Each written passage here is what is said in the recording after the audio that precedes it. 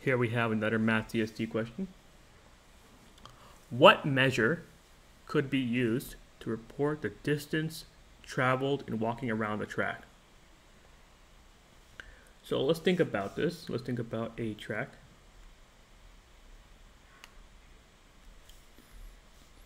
And you're on the track and you want to walk around it. What's the best way to measure that? So let's look at the options we have here. First one is degrees. When you see the word degrees, you should be thinking about angles, right? And angles have nothing to do with distance.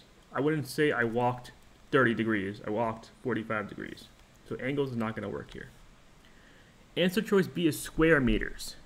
Now, the key identifier here is the word square. Whenever you see a unit have square in it, like square meters or square feet, we are talking about area. And you don't measure distance in area.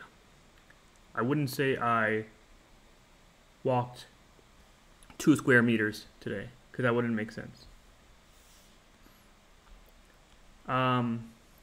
C is kilometers. So kilometers is a distance of, that's not area, it's a distance of walking or travel. So that's a possibility. Now let's see choice G, cubic meters. Oh, okay, again here we have this key identifier, cubic. When we have square, like square meters, we're talking about area. When we have cubic, like cubic feet, cubic meters, we're talking about volume.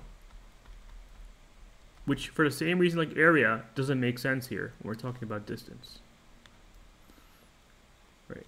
Volume would be like the volume of how much water you have. So kilometers is the only one that really makes sense with distance. So our answer is going to be answer choice C.